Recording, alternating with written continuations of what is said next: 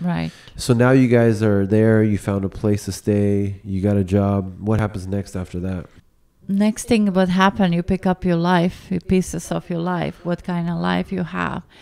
I have to tell you that in Croatia, also you're refugee. Okay. So it's very hard to pick the, nobody hiring, you don't have documents, you just register there. And you don't know the wars in your country, and you register. So the war stop wherever end happen, you have to go back. That's the rules. That's why Croatia helped Bosnia to take a refugee, just for helping them to be there and to save them. Yes.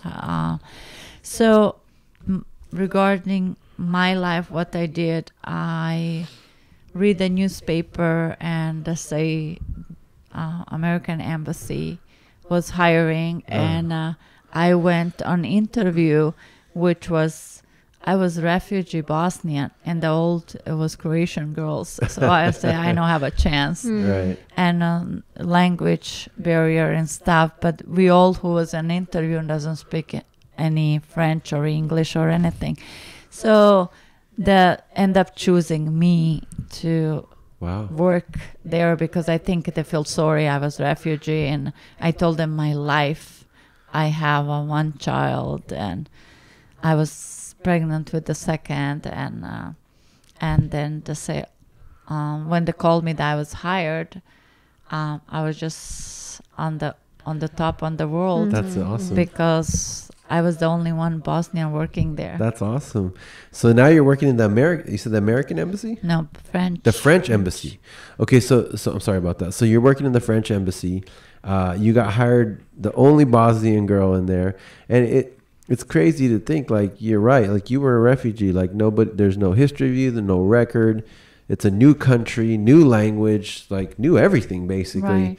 And you're now coming from probably one of the worst experiences that anybody can go through.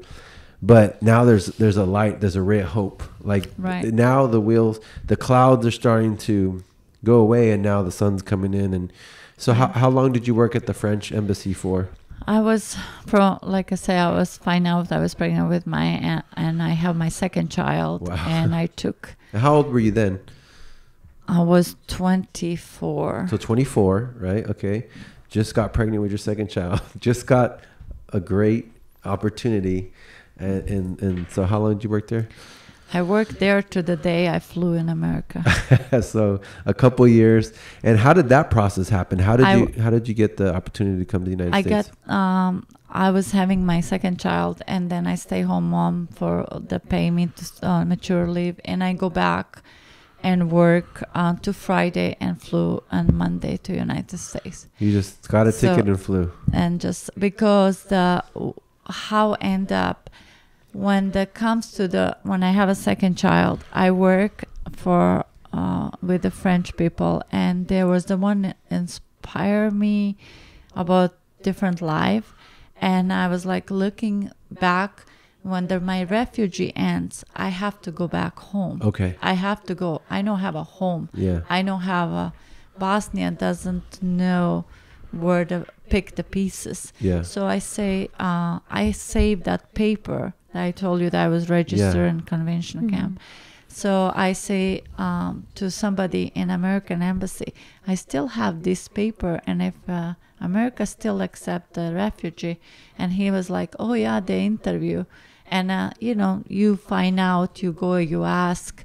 Then I find out there was officers from America coming and interviewing refugee, still open the door to whoever welcome.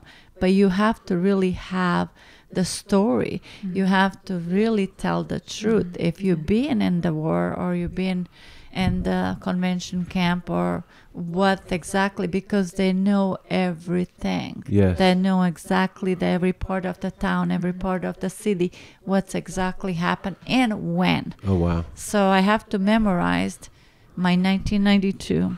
You had to relive it all over again. Yeah, and show them the paper, and they give me application. I apply. The They say you will come to interview. So I was with the officer, American officer, interview for, let's go say, for an hour, and they go everything. So I have, like I say, wrote the notes and revive my whole thing.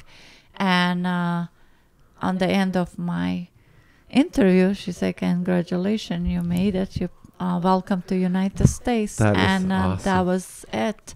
So it was a lot of families that time that was there not make it. So only that time 6 family made it. Wow. The pass. That because, is amazing. like I say, if they capture you, then you're not welcome.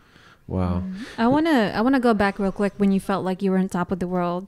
During that time, did you have like any goals that you wrote down what you're gonna do next, or you were just like basically hoping like for an next opportunity to jump into? Not really that I have any goal. In my mind was just, I just want to, even it was too far, United States, when I told my mom, I remember I told her that I'm applying, and she broke and cried, and she said, "Did you know this is the other side of the world?" And I say, "I know, Parents. but there's no other option for me to stay here is that, okay, but I want a future for my 2 children, and I want a better future for them, even it's across the ocean." Yeah. But that time it was the term for me, I just want to go. You just want to leave Croatia. I just want to leave, and I just want to, because I know have other choice, either leave Croatia and go to United States, or go back and To Bosnia. feel the mercy, whatever happened.